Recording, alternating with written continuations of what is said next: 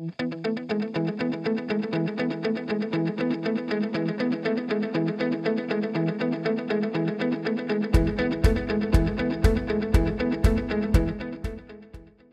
and gentlemen, please join me in welcoming to the podium Michael Lopp. Thank you. All right. Can I close this one here? Okay, good. Because that'll just bug me. Hi, everybody. Oh, can you hear me in the back? Can you hear me in the back? All right. I don't have any prizes. I'm sorry. This is I did a lot of talks. I came from Apple. I was there for 8.5 years. And one of my crowning achievements of speaking as a nerd was speaking at WWDC, our Worldwide Developer Conference. And I do a lot of talking, but this is the first time I've actually felt like I'm back on a big, huge stage. It's totally intimidating, this huge screen, this beautiful room. So, all right, I'm gonna be a little nervous here right out of the gate. Gonna have some water first, and then we're gonna start. How many designers in the audience? 2 designers? Really? Interesting. How many engineers or to-be engineers in the audience? Okay, so no designer jokes, got it, or you guys won't get them, that's fine. How many managers in the audience? How many leaders in the audience? Trick question. All right, buy me a beer after, I'll explain what I did there. Okay, here's the talk. Another Steve note before I start. If you ever showing any sort of wire when you're giving a talk to anybody, he would have fired you. You think I'm kidding. Okay.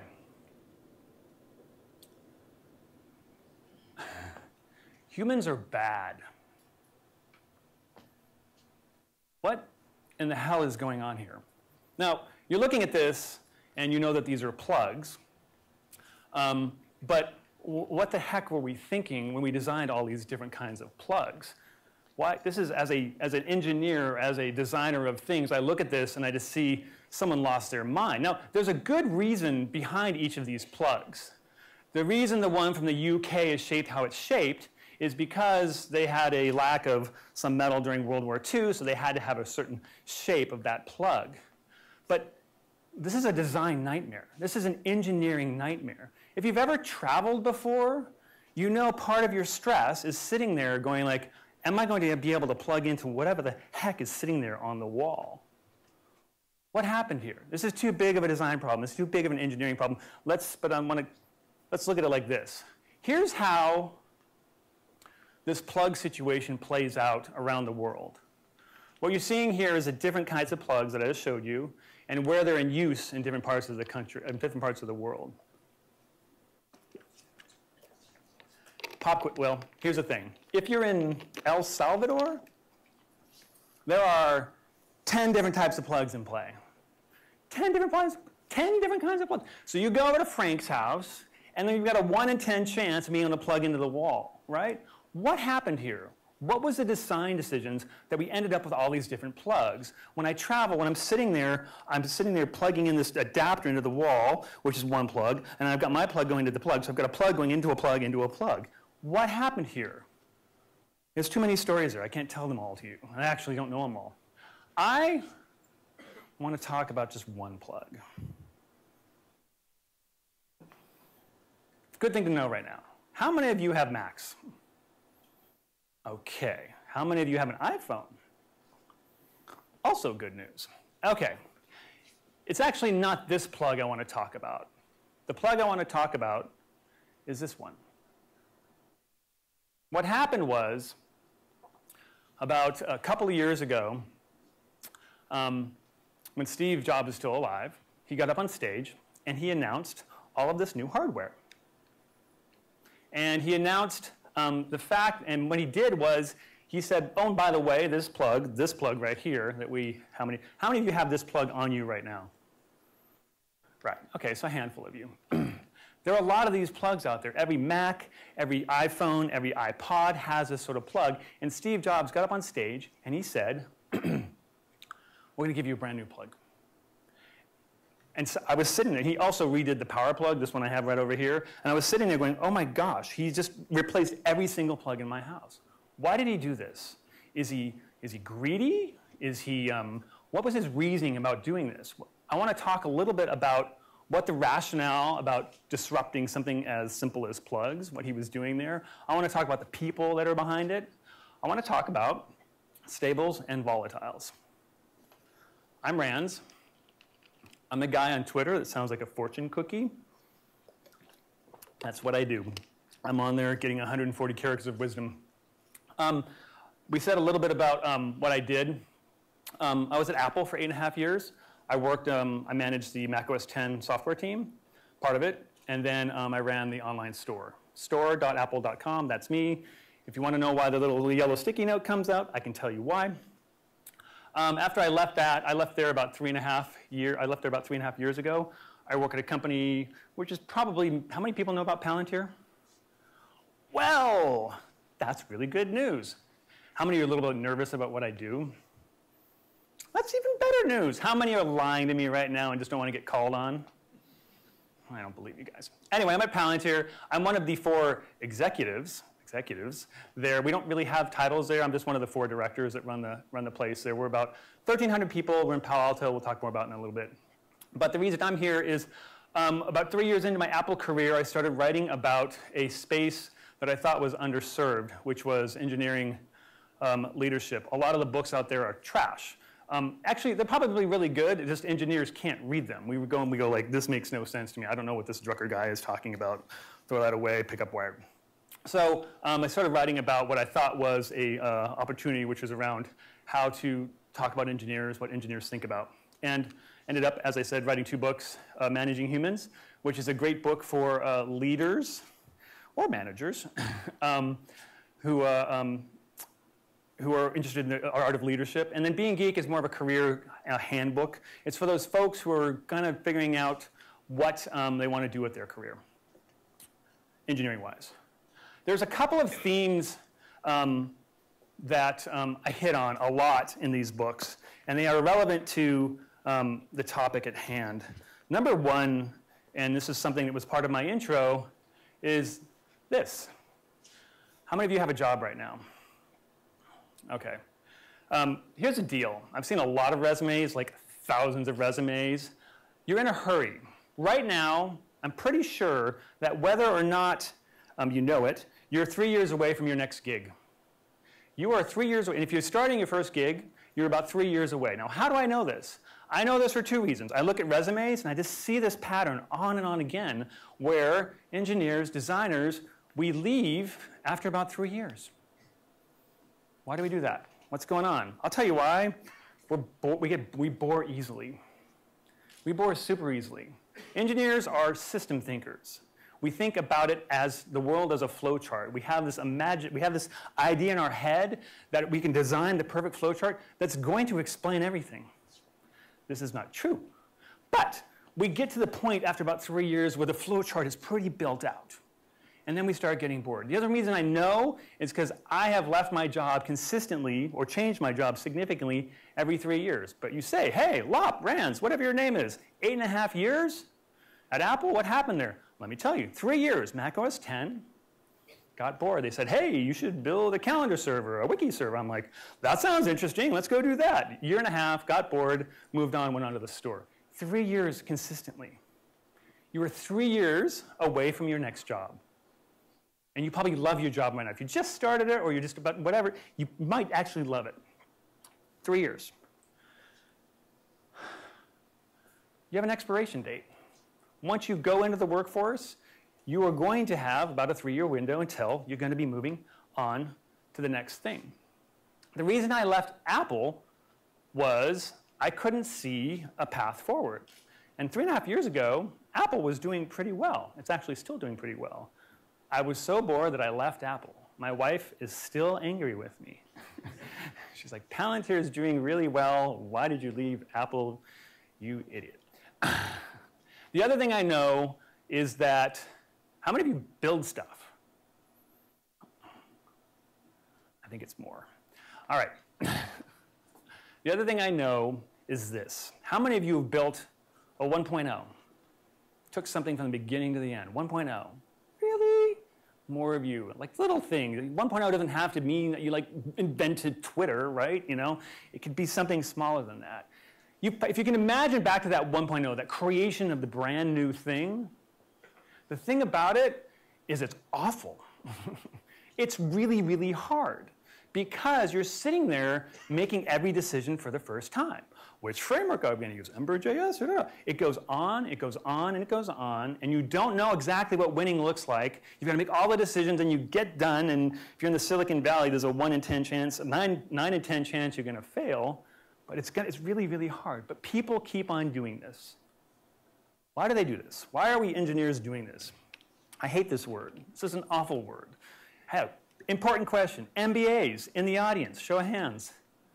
Ooh. Sorry, can I make fun of you a little bit?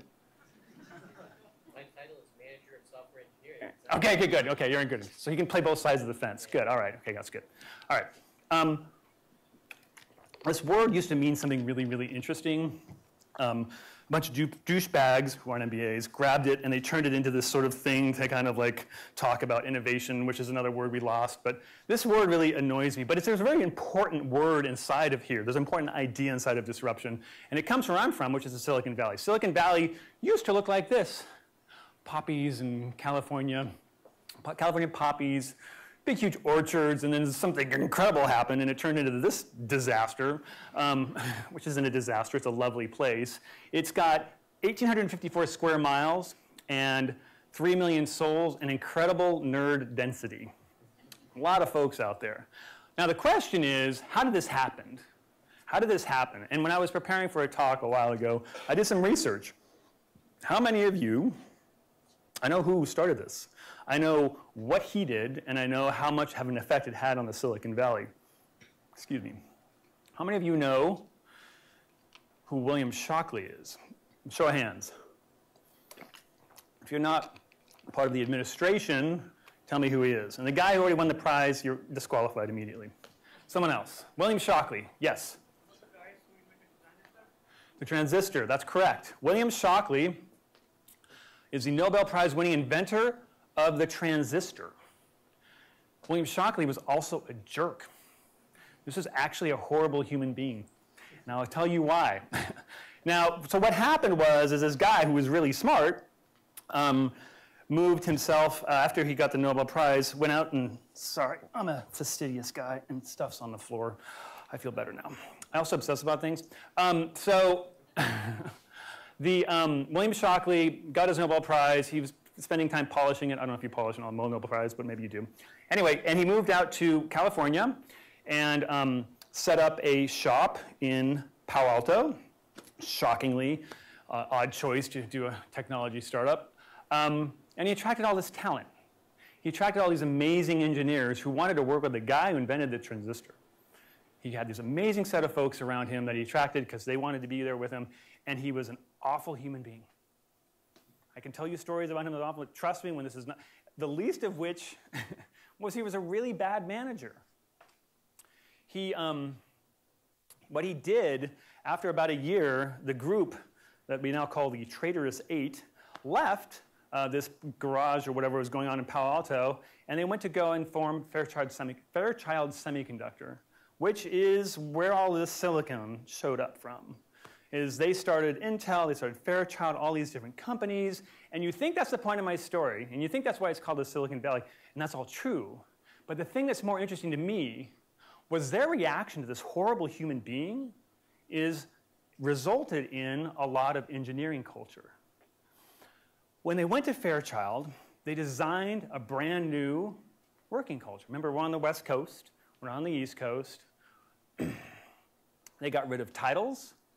They got rid of titles in the companies because titles create artificial hierarchies. This is something at my company right now I'm wrestling with. I got 1,300 people, and people are like trying to figure out where they're growing and what their path is, and I will not let titles show up because titles start to turn into this. Oh, you're an engineer too? Well, I'm an engineer 3. I said nothing. I said 4 words, but this weight gets on this, and it starts to turn into this political thing. Well, I'm an engineering 3, and you're an engineering 2, so I obviously have more power. This is a bad situation. They got rid of titles. They got rid of dress codes. They said, hey, we're not going to wear ties anymore. We're just going to be here in whatever outfits we want. They got rid of reserved parking lots. They invented the concept of stock options. Up until that point, it was only the executives who got the stock options, not the entire company. Insane. They created this thing called an egalitarian workplace. And it's something that, it's the reason you're wearing flip-flops right now. Who's wearing flip-flops right now? Anyone? Show of hands right there in the back. Some flip-flops going on. There was a time this was really, really frowned upon. I already alluded to some of these aspects of what I think a healthy engineering culture is. And then we'll get to stables and volatiles, I swear, but it relates to this. They really wanted to have a flat organization. Now, there's two engineering models right now. There's the HP Apple model, which is leads have 7 plus or minus 3 folks, and that's about good team size. The other model is sort of the Google model, where it's like one lead with like 100 direct reports. Now, the thing about Google you have to know is they have these vents in the ceiling, and outside of these vents pours money. And it just fills room. And that covers up for a lot of sins. Their model doesn't really scale. What Apple did, which I would say is one of the smallest big companies out there, is they took this model of 7 plus or minus 3, and what Steve Jobs did, and this is going to sound like a lot of hierarchy, but it's really not, is he said, okay, for anything that Steve cared about, iTunes, hardware, whatever it is, there was him, there was a VP, there was a director, lead, and that. So 3 levels of leadership between Steve and the team, the product that he was caring about, which sounds like a lot, but if you go to Wells Fargo or these other big, huge companies with business units and directors and senior directors and all this political junk, it's really not that flat. And this is something we're doing at Palantir right now, is how are we going to keep it nice and flat? How are we going to scale it like this as opposed to like this? Because once it gets like this, the information gets lossy, and you don't know what's going on anymore. And people start to make decisions not based on data, but do they know Emerson, or do they know you, or this sort of thing? And that's bad. And that started here. They said, we're going to keep it flat. Everyone's out in the open. There's no offices. Does this sound familiar? This is what they did. The thing you get out of that is you get speed.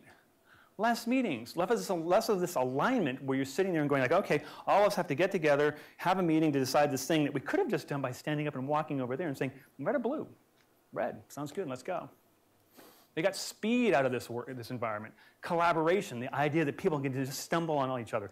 I was just upstairs, and you have these big, huge, wide open spaces. This is new in the last 10 years. We were all in offices with doors for a long time now, but we're going back to this model that was started back here in the early Silicon Valley, where everyone just collaborates. You can just sit there and say, hey, what's going on, Frank? Tell me what's going on. What's your problem here? You can see what's going on.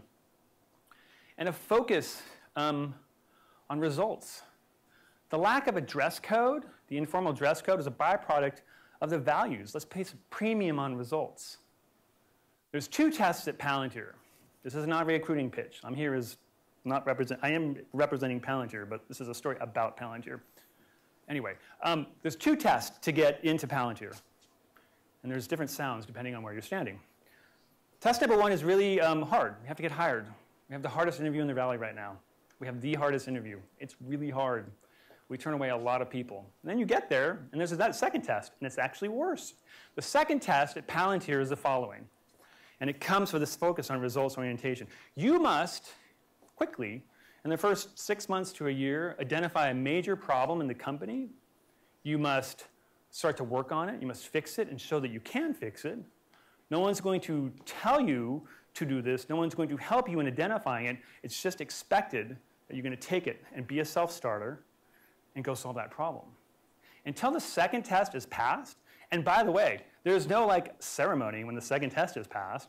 Everyone just goes, oh, Marie, she crushed that recruiting thing.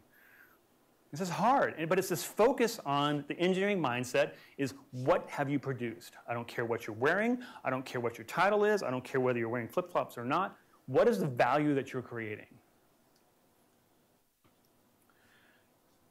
This is the Zuckerberg era, as we're in right now. This is the hacker era, which is a great word. It's not a bad word. It's the same thing. It was the same thing for Netscape and for Palantir and for Apple. As engineers, if you go look at a lot of the companies in the Silicon Valley, there's this fascinating thing that's happened in the last 15 years. Google, Dropbox, Palantir, not Apple. I'm forgetting one. Quora. CEOs are engineers. This is a lovely time to be an engineer in the Silicon Valley. Engineers are risk takers. Here's the thing. You've heard this quote. I think this number is not valid anymore, but I'm still quoting it. If you have any other data to make it better, I'd love to hear it. The number right now is that 1 in 10 startups are successful. 1 in 10 startups are successful. If I told you that there was a 90% chance that you would walk out of this building, get hit by lightning, you would stay in the building. We'd stay here a while. I'm sure there's food. We would not leave. Why in the world, especially engineers, we're fact finders, we're database decision makers. Why in the world would you go do something when there's a 90% chance you're going to fail? Well, first off, the money's really good right now. So there's a lot of jobs. So failing, you can go to do something else. It's not the issue. We know the marketing version of this is fail fast and learn. But that is really actually true. Embrace failure. We embrace failure because we like to learn. It's this boredom thing again. Anyone know who this is? Really? Okay, thank you. Whew. You guys let me down. Garry Kasparov playing speed chess against the entire Palantir engineering team. There's this big table that comes out here, it goes all the way over there, and it's over there. And he is just killing us. We are just getting waxed. I wasn't here yet. Just boom, dead, boom, dead. Now, the thing I like about this photo is not that we have Garry Kasparov playing against the engineering team on speed chess. It's the smiling faces behind it. You see all the people?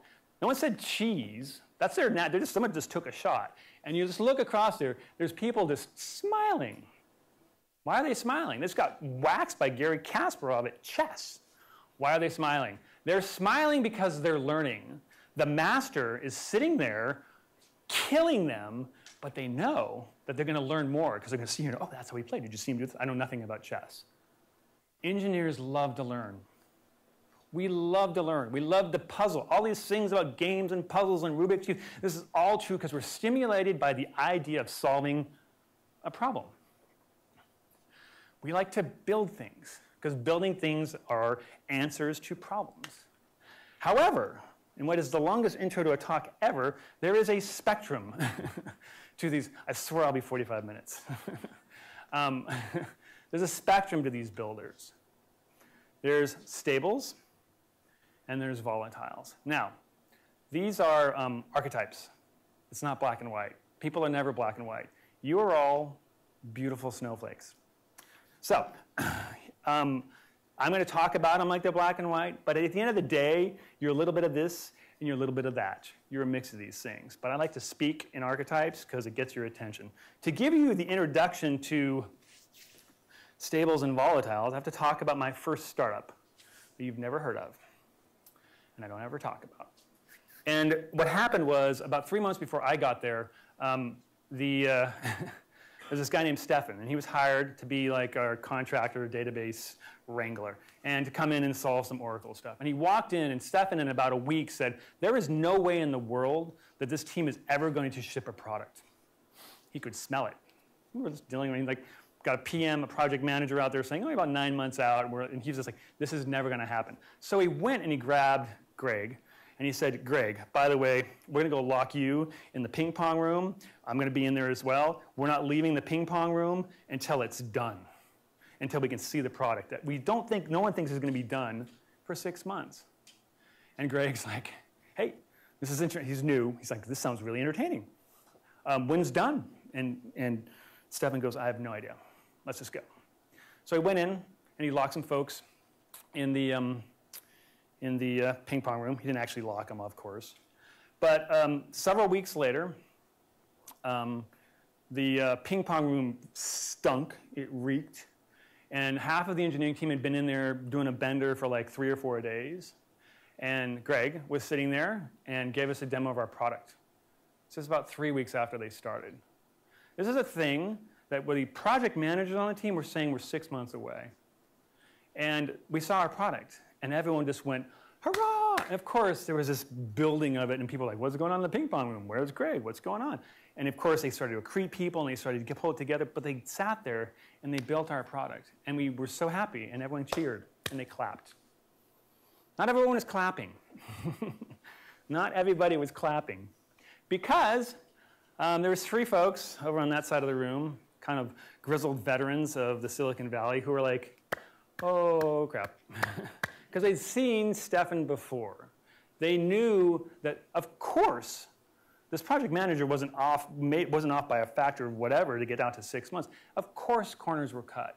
And they were kind of half clapping because they knew that they were probably going to have to clean it up when it fell over.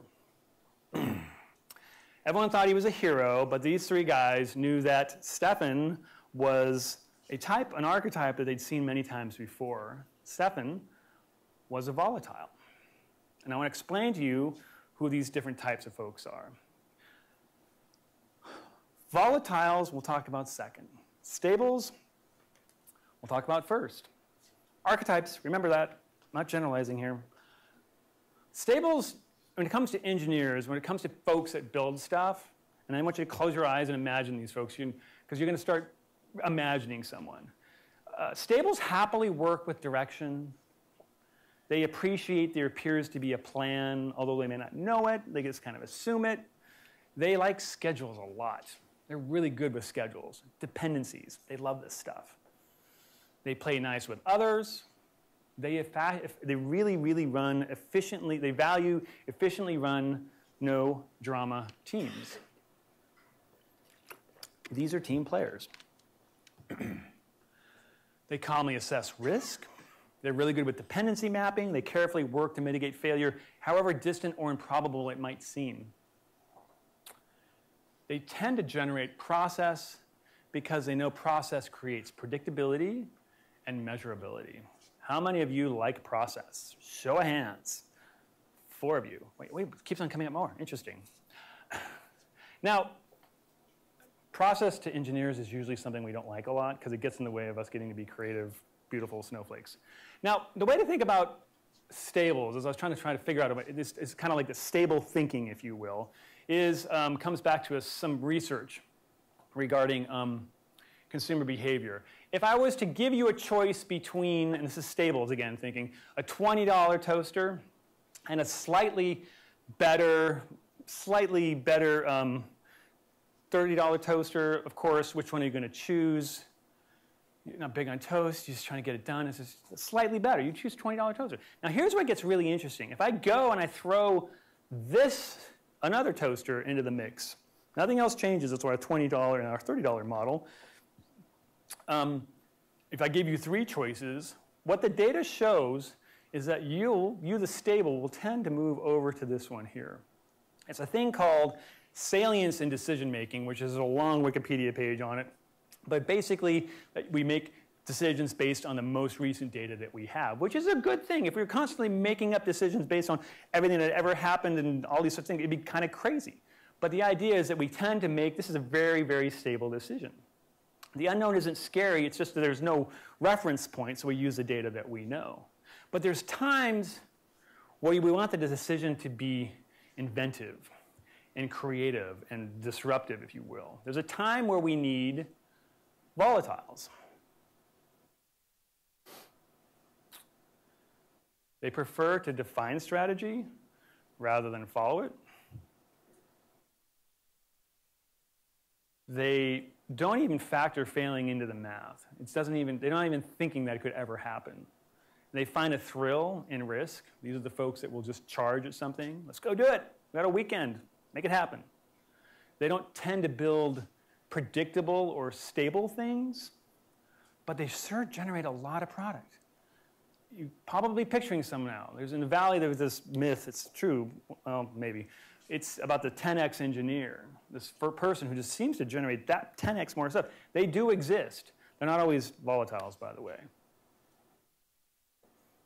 They are often only reliable if it's in their best interest. Trying to motivate these folks with schedules and it's the right thing to do for the team does not work.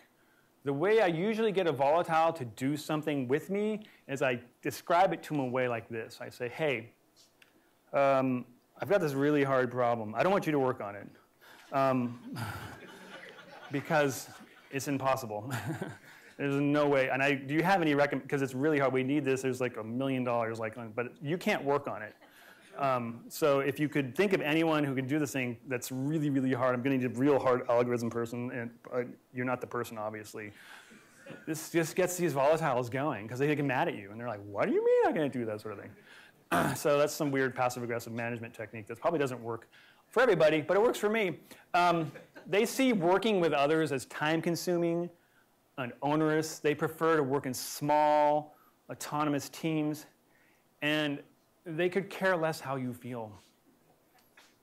And it's not that these are mean, awful people. It's just on their list of things that they care about, it's like 27, right? And all these other things up here are the things that are up there. It's not, they're not trying to be mean. They're just focused on these top 10 things, whatever those things are. If you go give these jerks this test, the $20 toaster, the $30 toaster, what they choose to do is they often choose to do something like flying toasters.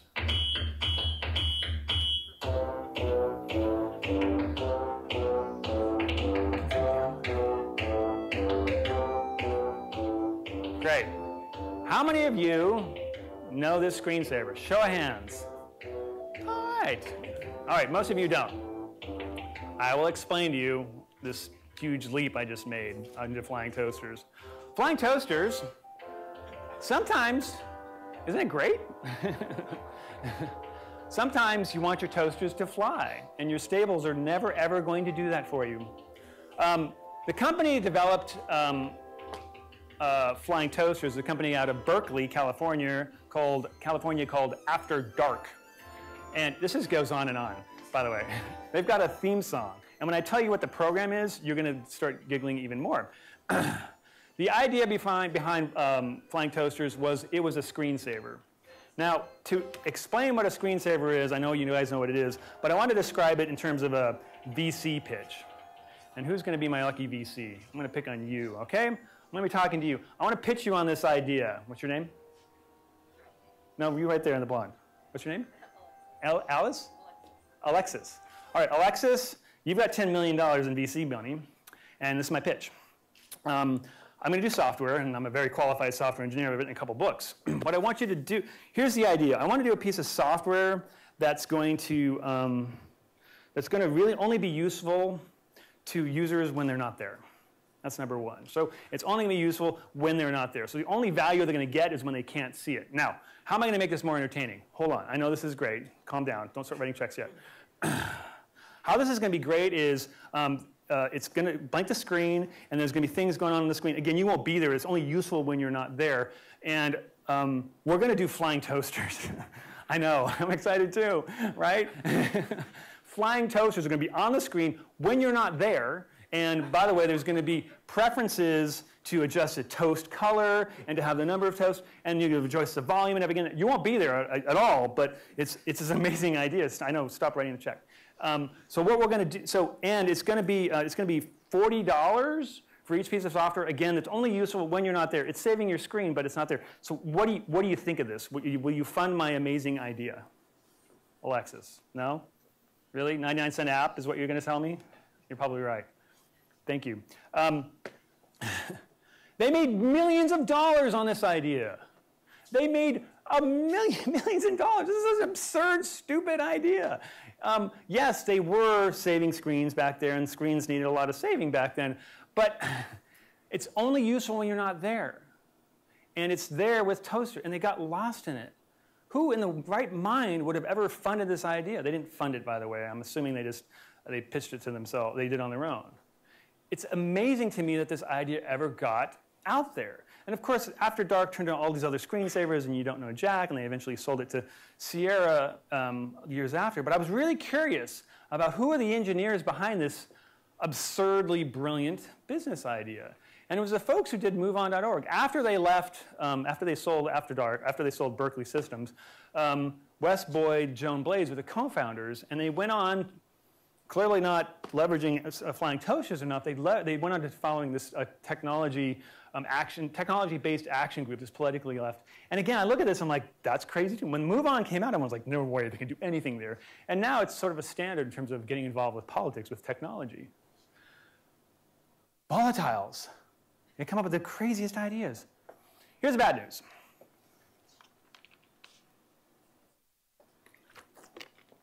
Here's the problem. You need both of these folks. These guys and gals hate each other. They really just don't get along. Most of my professional career has been mediating battles between the stables and the volatiles who can't get along. Volatiles believe the stables are slow, lazy, and political, and they're bureaucratic. Stables believe the volatiles hold nothing sacred, do whatever the hell they want. Company, team, product be damned. Here's the thing, everyone's right. They're actually right. Now, I'm talking about archetypes again, but there's a spectrum of these, but they're right. This is what volatiles crave chaos. They're not going to be measured. They're not going to be motivated. They're going to do what they want.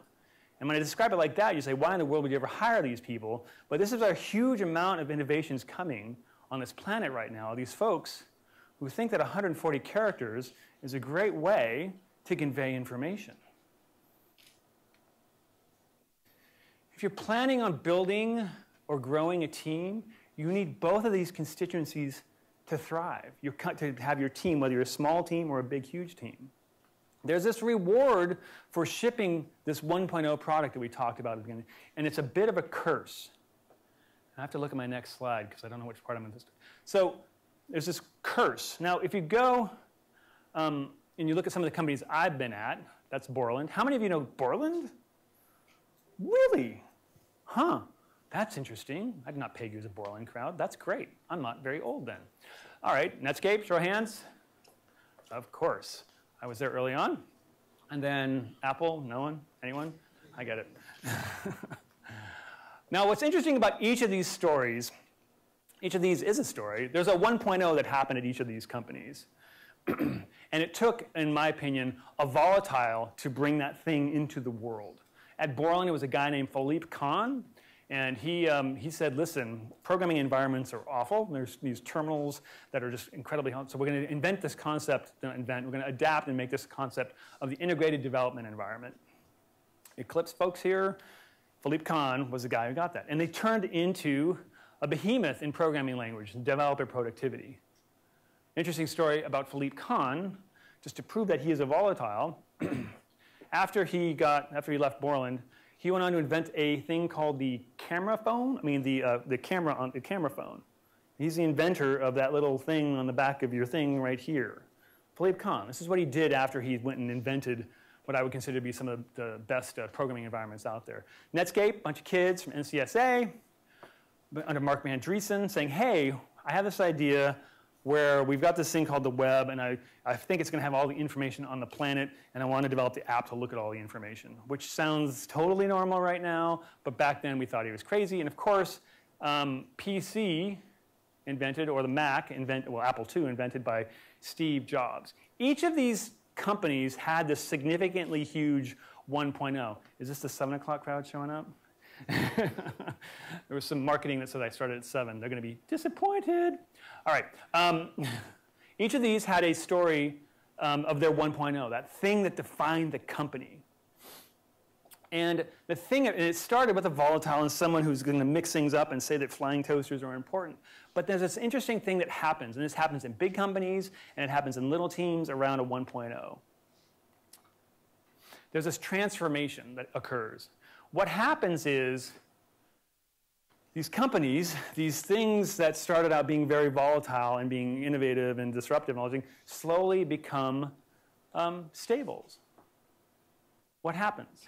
What goes on? Now what happens is the people, the volatiles who define this 1.0, whether it's an Apple II or a browser or whatever, it's 1.0 sucks. It's the worst part of your career will be building 1.0 because there's so many questions, there's so many things you have to do, and it's really, really hard. So what happens is all these volatiles are swirling around like it's happening at Palantir right now, and all these other volatiles show up and say, hey, we want to disrupt and make things crazy. But there's this interesting thing that happens where the volatiles, we'll call them the old guard volatiles, see these other volatiles showing up, and they start mixing stuff and rebuilding frameworks and blowing stuff up. And the volatiles who the old guard volatiles become stables. They say, listen, listen to me. You don't want to do this. You don't want to mix things up. 1.0 is awful. It's hard. I have the scars because you bleed at 1.0. You don't want to do this. So what happens is these new guard volatiles slowly leave. And the company becomes, what does the company become? The company slowly becomes stable. This transformation from a volatile company to a stable company is really interesting to me because it's a way to turn away some of your best talent. Can I make fun of these guys? Is that cool? Not really. I would say, this is my own opinion, not the opinion of this wonderful university, this is sort of a yard sale of mediocrity. Now, you cannot argue for a second that these companies are wildly successful. These companies are doing amazingly well. Well, sort of. Not really well. But there's hundreds of thousands of employees there and people that are working there and love their jobs and they're doing great work. But these companies, I would argue, have become, to their credit, very stable. They're doing amazing things. But here's the thing. Name something that's come out of one of these companies in the last 5 years you've gone like, wow. You've gone, oh my gosh, they totally changed X. Again, making lots of money, a lot of people gainfully employed and happy. But where's the volatility? How do you create that? How do you keep that? When you go and you look back at these companies I was all at, each of these companies, there's only one who actually made it through in my opinion. Borland it's still around by the way, it's still in Scotts Valley in California. Borland was going toe-to-toe with Microsoft, which was sort of a monopoly at the time. And they're still around, but they're doing awful business cycle, blah, blah, blah stuff. Netscape got bought by AOL. AOL, that's sort of a fate worse than death, getting bought by them. And then there's Apple, which I would argue was about to become irrelevant in '97. And then what did they do? They brought the volatile back. And he mixed everything up. And he brought them back from the brink and did some crazy things. My question to you here is, not whether you want to work at IBM or Apple. My question is, I want you to think about, do you or do you not want flying toasters? I kind of want flying toasters. This brings us back to this. This plug, which is actually this plug. What was going on here? Why did they choose to do this? Well, this side of the plug, not the USB side, but the other side, that's Thunderbolt? No, it's not Thunderbolt. What is it called? Lightning? Whatever it's called. It's nice and it's two-way. It goes in either way. It's thinner so they can have smaller devices. Is that the reasoning why they did it? Well, it's actually, they still have the plug situation going on here. There's more plugs showing up, so we're getting in that weird plug situation again. But why did they do this? What was their design decision behind this? Or my question really is, when there was a lot of reaction online when this plug came out, what was the actual issue that people had with it? This is what they're saying? They're like, hey, we're going to trigger an upgrade cycle. We're a bunch of greedy bastards, and we're going to go have a bunch of people buy some new software. We're going to have a bunch of new hardware. This is not what Apple was doing. And they have a long history of not doing this. Now, of throwing away something that's working just fine. How many of you remember this iPod? This was, I think, the pinnacle of iPod design. This is the last one that had a hard, no, it wasn't the last one. Classic still had it. This was the last one of the mini framework that had the hard drive in it. It was this metal, had a great weight to it. And on September 7th, 2005, Steve Jobs got up on stage and he killed it. Now, the MBAs of the crowd would have looked at this chart, which has shown revenue over time and volume and demand, all these interesting things, which would have shown that what we knew, which was we couldn't keep it, we couldn't build them fast enough, we couldn't keep them in the stores. It was, at the time, the most popular consumer electronics device on the planet. But rather than, and he killed it.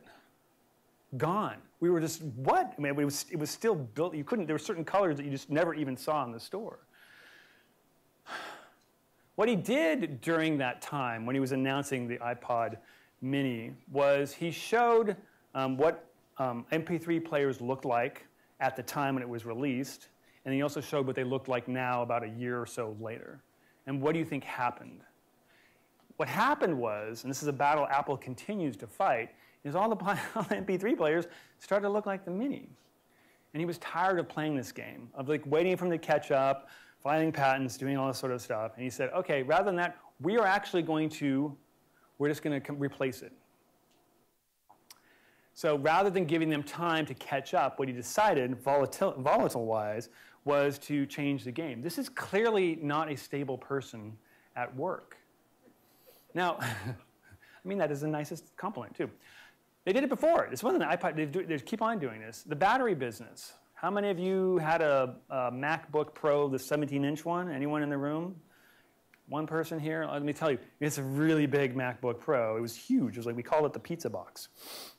And what they did with, I forget which version it is, they said, the battery is no longer removable. And all of us nerds lost our minds.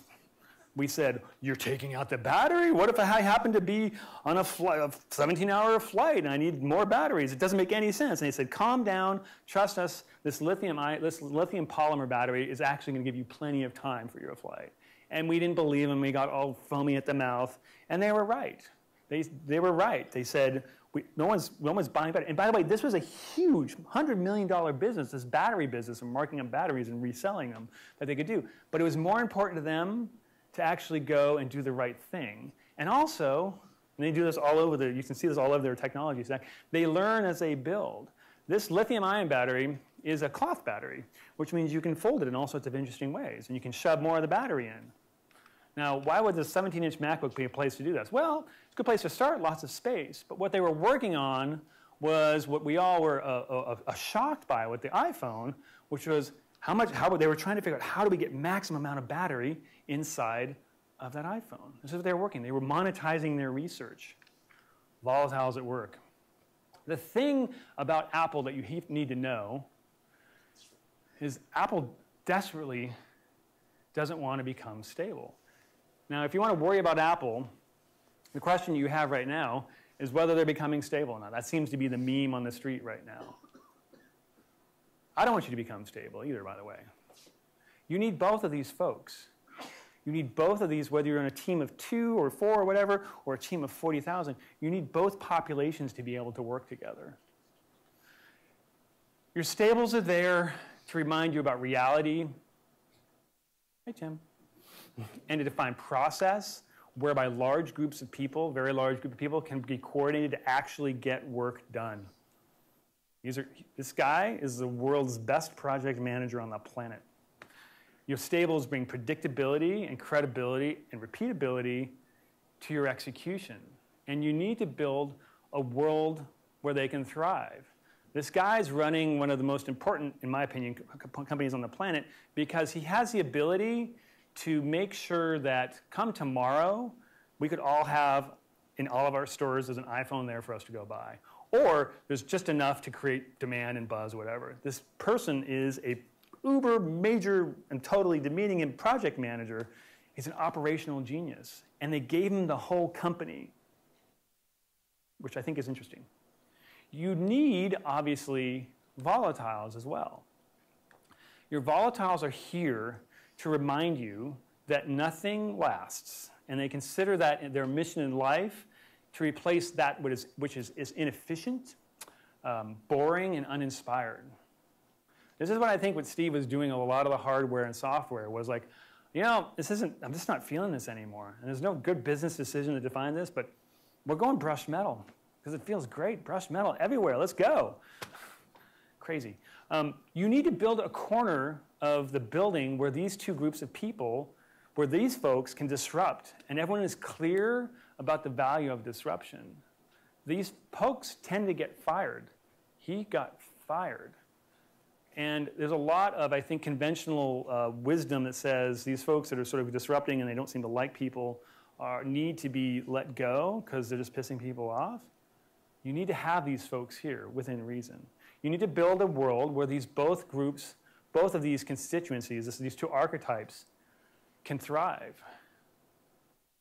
You need to build an appreciation of the other side of the fence, where where the volatiles can go look over the fence into the stable's cubes or offices and look and go, hey, wow, you're stable. This is so tidy in here.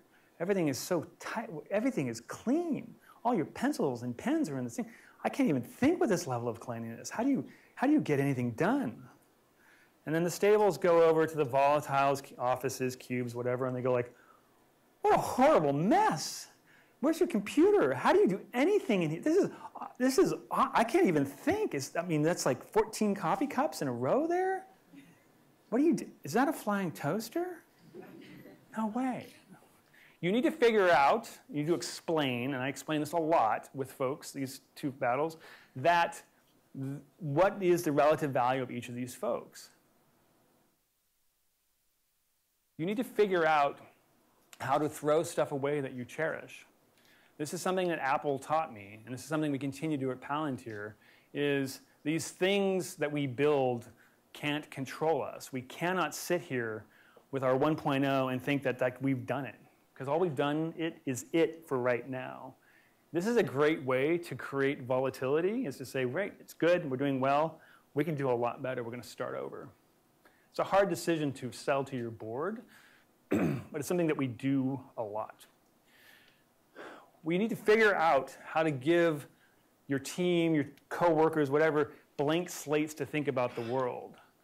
There's this thing when Steve came back in '97, they had a 5-year sabbatical program at Apple, and what they found when they looked at the data was that when someone would get to 5 years, which is 2 years too long, they would go and take their 3 6-month sabbatical, they'd come back, and they'd quit. So what was the point of the whole sabbatical? Now, at Palantir, we're getting to people that are getting to 3 years or so, and we're starting to get that itch because they've read my stuff, and I'm like, I actually have a report that tells me when people get to 2.5 years, and what we do is we go up and we say, hey, Frank, you're at 2.5 years. We're putting you on a blitz. I don't know what's going on here. I know you've got pain over here. I know it's important you support this customer. You're going on a blitz. And you get 3 months, and you can pick a set of people that can join you, and you can build whatever you want. You get 3 months. It's Google 20% time reimagined because they actually get to choose and do whatever they want. If they want to go build Angry Birds, no one's going to say no. Now, I hope that they work within the Palantir space, and so far they have. And here's the thing. We did 3 different product lines have come out of people being on a blitz. Choosing, not saying, hey, the right thing to do is cyber or this or that. They chose it, they built something, and it wasn't done. It was a prototype after 3 months, but we've gotten product out of this. And I'm not even worried about product. All I'm trying to do is keep the talent in the house for as long as I can, because I know this clock is ticking, and at 3 years, especially in the Silicon Valley, they're probably going to go do something else. So when I'm giving them blank slates. There needs to be equal representation and investment in stables and volatiles. You need to have this balance between these two folks. The thing about that slide with Oracle and IBM and HP, I'm sorry, I know they're amazing companies, is there's a smell to it of stagnation, right? And that scares the heck out of a lot of our volatile types. And you need these folks to disrupt things. When I look at this, humans are bad at making decisions individually. This is probably a function, obviously, of geography that we ended up with this nasty plug situation. This is the end result of uncoordinated decision-making. No one's project managing this at all. Where the stables ruled and the volatiles, the person who can actually come and say, hey, I'm going to solve this plug thing once and for all. And I know there's all of these economic issues and this sort of thing. It's some crazy idea that I can't even conceive of. But there's a volatile out here who actually has a plan to solve this problem. I don't know what it is, but how to make it so we have a single plug. I'm not saying we have to go do that, but there's someone who could actually put that together. Builders, all of you, are in a unique position to change the world, to build things. And it's software, whether it's hardware, whatever your engineering discipline is, you need to figure out, you're going to be working with other people. You need to figure out where both sides are represented, whether you're stable, you're volatile. We need more people building amazing things. I think we need more flying toasters. Thank you very much.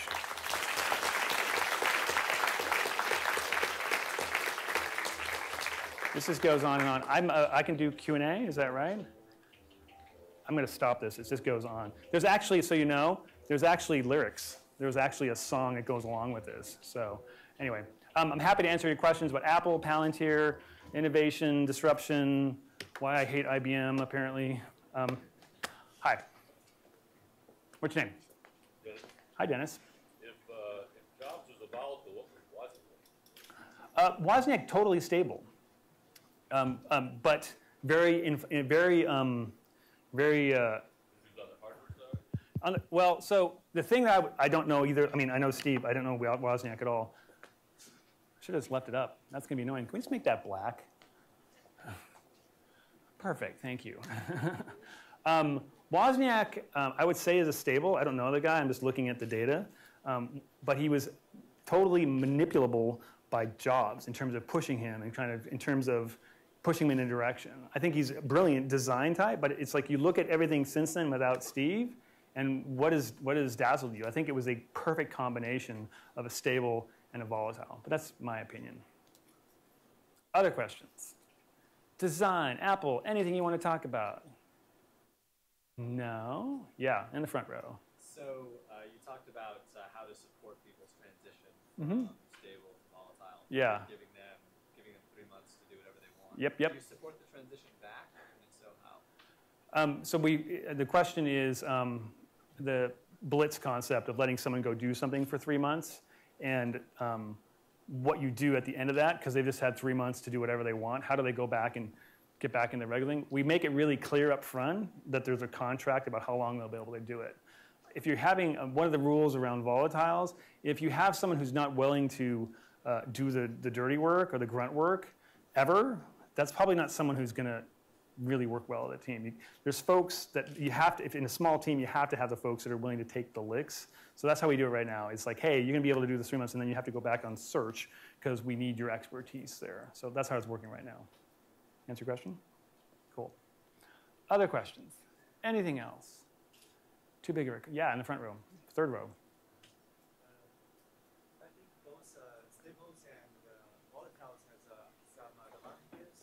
And as a young student, give us some advice about how to The question is, there's advantages to being a stable and there's advantages to being a volatile. Do I have any advice?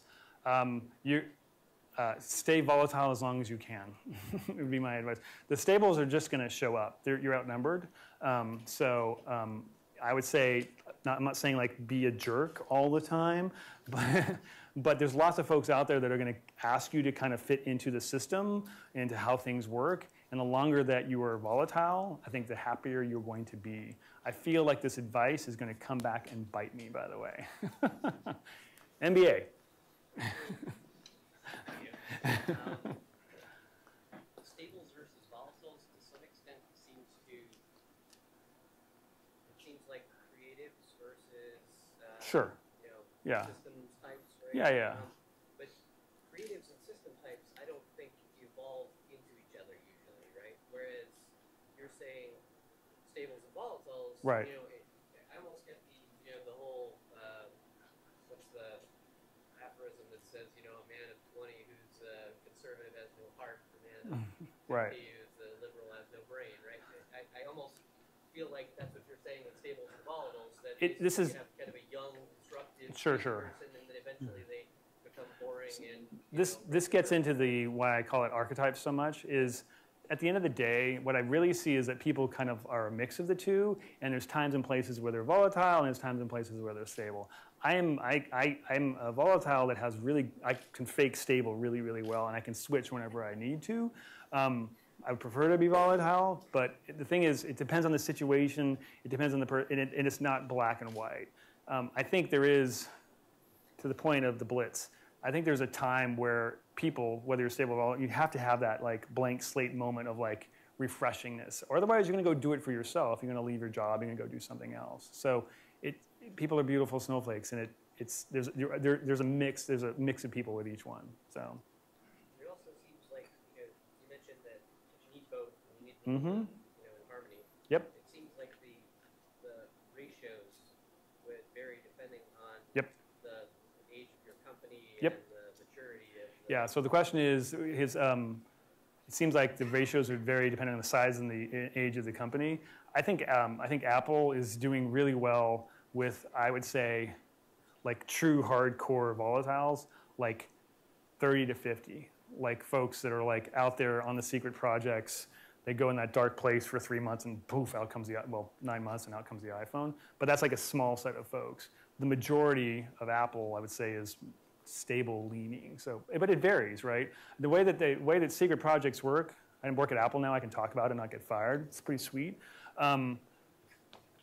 Is what they would do, and this was actually in my notes, I didn't say it, what they would do, what Steve would do is he would actually create 2 teams to work on the same problem. So you're going to be on iPhone team 1, and you're going to be on iPhone team 2, and this really happened, and they go in for 6 to 9 months into their places, and then they have like a cage fight. Not really. But so those 2 teams know that they exist, so what is he doing there, right? He's not only does he have them, you know, it's kind of cool to be on a secret project, they have the competition there as well. So that's a lot of the way, that's one of the ways he actually kind of got, you know, things done there. So way in the back. Yep. What are some tips that you might have on identifying startups or workplaces that promote volatility? Ooh, I love this question, which usually means I don't have a good answer for it right out of the gate. The question is, how would you vet for volatility in the company? That's hard. It depends on the size of the company. If it's really, really small, you're going to interview with him or her, and you're going to know who they are immediately, because you're probably not going to like them much, because they're going to really grill you on things, and they're not going to do the EQ thing. They're going to be just like go straight deep on algorithms, and they're going to just be brutal about it. In a bigger company, that's a hard thing to do. Where are the volatiles hiding? They're probably not interviewing anymore because they've been pissing all the people off in the interview process. So the question, I don't know. It's in a bigger company. I don't know how. You're kind of doing it on inferred data of like, wow, the product's still incredibly innovative, or the buzz around them is still really significant. I worry about this with Palantir. 3 years ago, if I asked you who Palantir was, you guys would have all been in high school, which is sad for me. But you wouldn't have known the company at all. We worked really hard on creating this brand and hiring the best and the brightest for 6 years now. And it's because we're trying to hire these folks. And it's like my full-time job is making sure these people stay here and continue to work on the world's hardest problems. And we try to get them into the interview process, but that's us deliberately doing it. I've seen a lot of times where the volatiles are either no longer there or it's just an echo of them. So I'm not really answering your question well, but let me think about it some more. Yeah. I'd ask how they incubate ideas, how they go about new product discovery or development. Yeah. And then if they say, you know, some crazy crew over there in the corner, and they Right. throw stuff back. Can I repeat that? Yeah. So his point is ask them how they build product.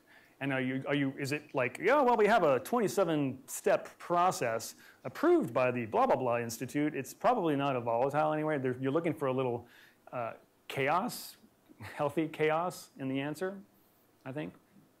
All right, other questions? And one more question. Or not. You describe the shift from volatile to stable.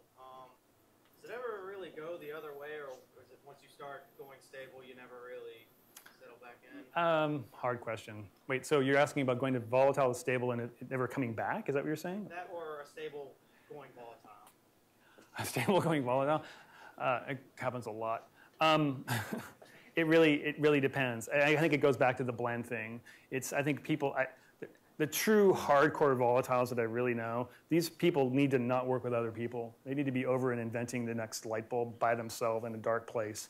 And to me, there's always a blend. To actually have them work in teams, they have to at least, a volatile has to be able to appreciate a stable, which means they have some give one direction or the other. So I think there's probably true, just pure volatiles and stables out there, but the ones that I think are better fits for a team are ones that kind of can vary back and forth. So thank you all. I think I'll be up here answering more questions, and I really appreciate your time. You've got a beautiful, beautiful facility here.